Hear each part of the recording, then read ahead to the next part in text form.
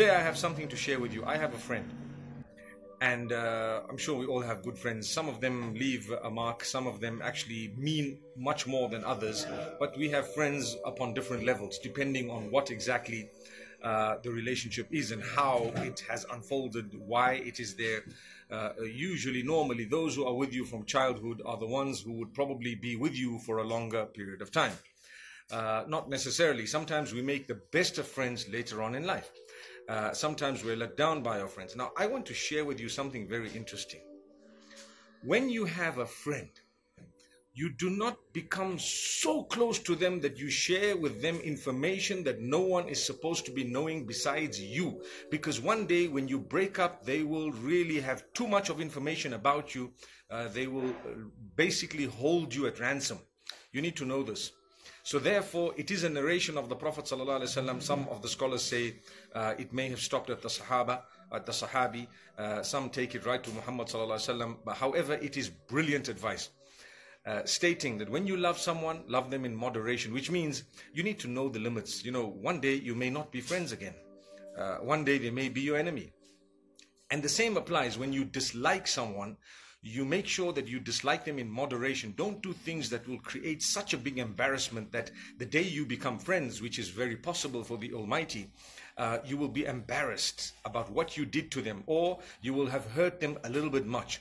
So that's my piece of advice for today. And inshallah, I will be sharing more advice later on today. Let's speak about this a little bit. So I have a friend, mashallah, very close. They've helped me, maybe, this is just an example. They've helped me financially. They might have helped me get a place in school. They might have helped me during my school days, in my business, with my family. They might have helped me in so many different ways. Does it mean that I must lower my guard, tell them every detail about my life, where I've sinned, how I've sinned? Remember, my brothers and sisters, when you share your sins with others, it's actually another sin. When you share your sins with others, it becomes another sin. The reason is, إِنَّ الَّذِينَ يُحِبُّونَ أَن تَشِيعَ الْفَاحِشَةُ فِي الَّذِينَ آمَنُوا لَهُمْ عَذَابٌ أَلِيمٌ فِي الدُّنْيَا وَالْآخِرَةِ.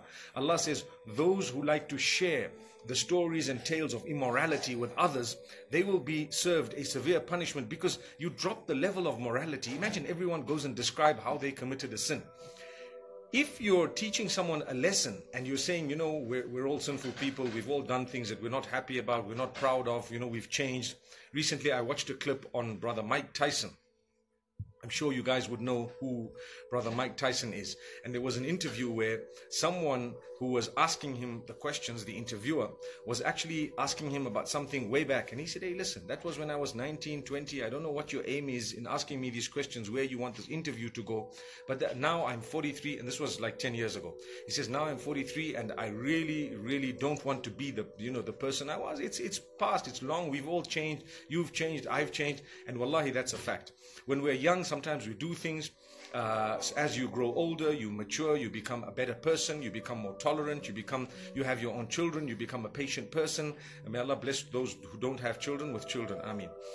So basically what would happen is we would all change. We all have changed over time. It's not good enough for someone to keep harping about your past, about something you might have done when you were 15, 18, 19, 25, 28, and go all the way back. When your life has changed, you've contributed to humanity, everything has changed.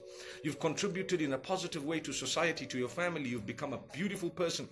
The people around you actually love you as you are today, not as you were before. Don't let your past bog you down. But we should never bog people down based on their past. What that means is don't hold a person's past way back against them. If it is fresh and they have not changed their ways and habits, by all means, you may want to say this was the case since you were young. You have not changed. But if you see a change, if you witness a person having changed, having really developed themselves, you need to learn from what brother Mike Tyson said the other day.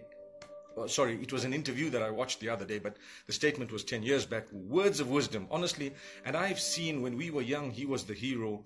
Well, not to say he's much older than I am, but at the same time, he was. I've seen some of his fights. He was a champion, a person I've never ever seen to this day. I've never ever seen boxers who would actually catch my attention, so fiery and so fired up. and the attack was so unique when it comes to Mike Tyson. He's the guy who's saying, hey, that was me a long time back. Stop asking me about and bringing up things that were a long time back. Now let's go back to what we were saying. So if, for example, you have something that you had done in the past that was not good and you shared it with your friends, one day when you're no longer a friend of that person, and that can happen, it has happened to almost all of us, where you've got a bosom buddy, a person who's very close to you, Allah takes them away to show you that the one who you're supposed to be the closest to is the Almighty. He alone will not let you down. The rest of the people can let you down. So when you get too close to people, sometimes the Almighty, puts a crack there to say, hey, you got to know where your allegiance lies. Each one is for himself in the hereafter. But here, as much as we've given you friendship, you got to know your limits. So if you shared all your sins and everything and every detail of your business and how you operate your business and what you deal in, who your suppliers are, where you work and how you got the job and how much your salary is, and every detail of what your wife does and what your husband does and what your family members do and so on, that will be detrimental for your future, your well-being, the day that you break up with that person. I promise you, it is a powerful piece of advice. My brothers and sisters, this is something we all need to learn from. And because human beings are such that, your heart opens up to someone, you feel so close to them. I've learned something very dangerous these days.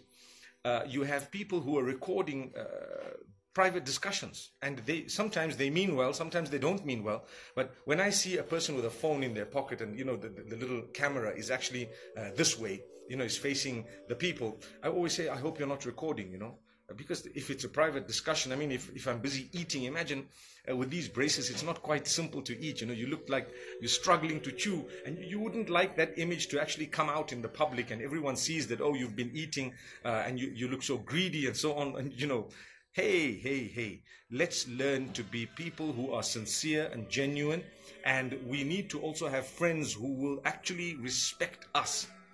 So it's beautiful where we have limits.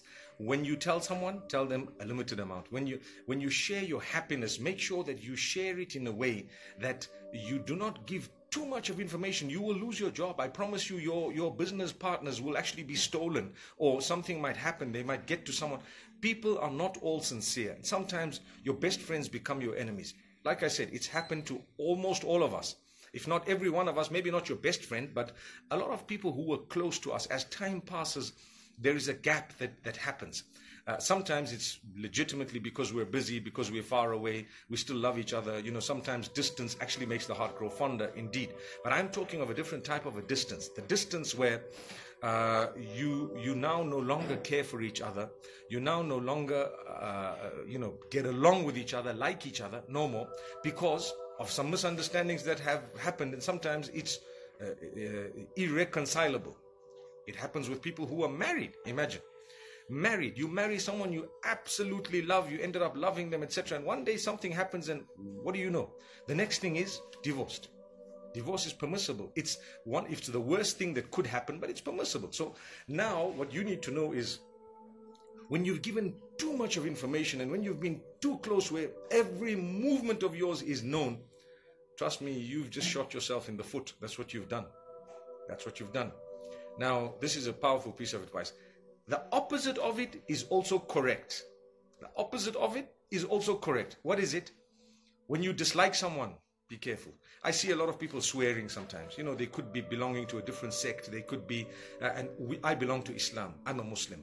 But I'm a human being as well. So I belong to humanity and I belong to Islam. So I care for my Muslim brothers and sisters, and I care for humanity and human beings as well. So much so that I'm a creature of the Almighty, and I care for the creatures that Almighty who made me has created, because that's my link with Him. I respect everything He's done, and I respect everyone He has made and everything that He has made.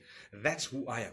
But now you find some people who don't understand. So they decide, because I think this way, because I belong to this particular religion, this particular sect, etc., etc., then I've got to say these hurtful, nasty words, and I've got to be derogatory. As soon as I see someone with a beard, for example, I've got to start calling him a terrorist. As soon as I see someone with a niqab or a hijab, I've got to call them a derogatory term. Excuse them. You know why? Because like I've said before, they hate you and their hatred has no limits to it. So it will go beyond the limit. It does happen with some Muslims as well, where hatred goes beyond the limit. I've seen it even with people of different sects. For example, people who disagree with you on one matter. You know, recently there was something that happened. People asked me a question. I'll give you an example. The ruling of cryptocurrency. What is it? Now, to be honest with you, there are two opinions. One says it's okay. One says it's not okay. In a nutshell, you do not hate on each other. I heard someone say, oh, if this guy says it's okay, then that's the end of my relationship with him. What a fool. Subhanallah. What a fool. How small-minded is that? Because actually what has happened in that particular case would be whatever the millions of points of benefit you could have benefited from a man, you've just discounted them completely because of one difference that you've had, and the man didn't even say that. And on top of that, even if he did, what if he's right and you're wrong? So my brothers and sisters, this is something amazing.